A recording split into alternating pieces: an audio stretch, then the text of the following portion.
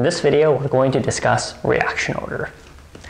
Reaction order we've already seen when we were writing out the rate laws for different reactions. The reaction order was referring to the exponent for each reactant. And that tells us a bit about what the reaction order is. It's essentially the relationship between the reaction rate and reactant concentration. And you can describe the reaction order for a particular reactant or for the overall reaction. So for example, let's take a look at this reaction. Rate equals Ka to the power of 1 and B squared. So this would be the rate law that has been determined either through experimental data or from a mechanism. When we look at this reaction, we can look at the individual reactants and say for A, since it's to the power of 1, the reaction is first order with respect to A. Since the reaction has an exponent of 2 for B, then we can say that this reaction is second order with respect to B.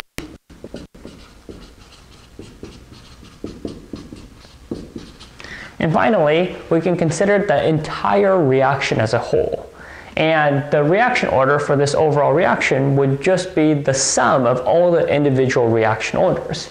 In this case, we have 1 and 2, so we can say that overall, this is a third order reaction.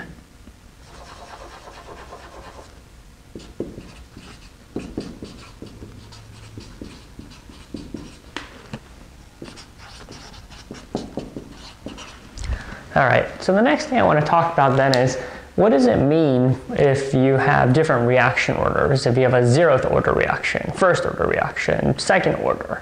And we'll go through those three over here, and we're not going to cover all of them. There's a lot of different possible reaction orders, but if you can understand how 0th order, first order, and second order works, you will be able to figure out the other reaction orders. Also, these are the ones that generally show up on the MCAT. All right.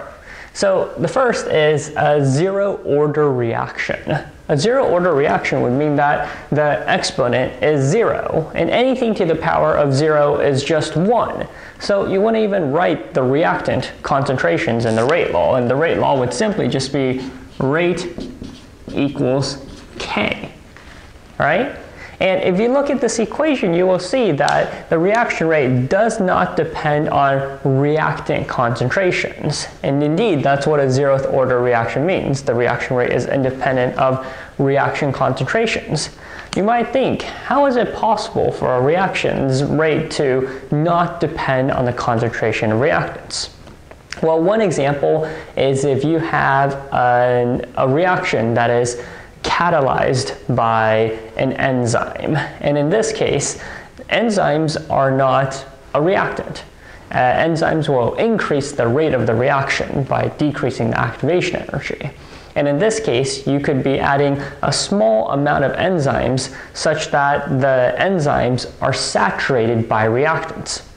If the enzymes are already saturated by the reactants, they're already catalyzing the reaction as fast as they possibly can. So if you add even more reactants, it won't speed up the reaction because the enzymes are already saturated. So that's one example of a reaction where the reaction rate does not depend on reactant concentrations. Now, another thing that's important for the MCAT is being able to determine the units of the rate constant for the different orders of reactions.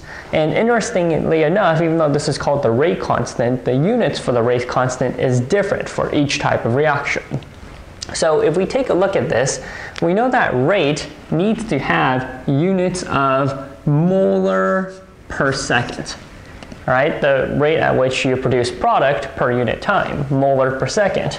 So in this case, since there's no other term, that means K is going to have the same exact units of molar per second.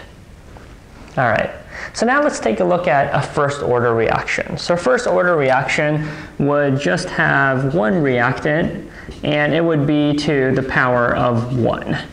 In this case, we say that the reaction rate depends linearly on the concentration of only one reactant.